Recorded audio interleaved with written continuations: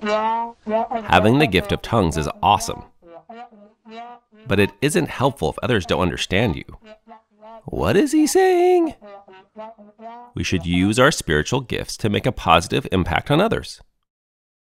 Sharing our testimony of Jesus is a way that we can have a positive impact on the world, and it is way more useful than speaking in a language that no one understands.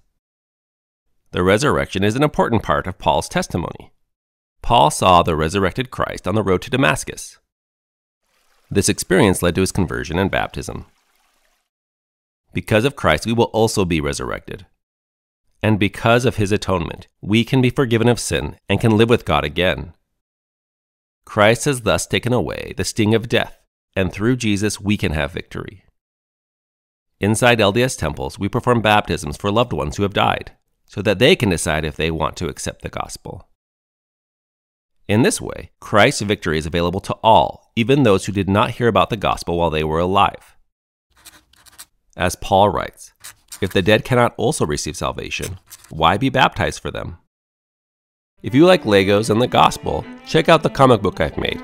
You can find information about it in the video description.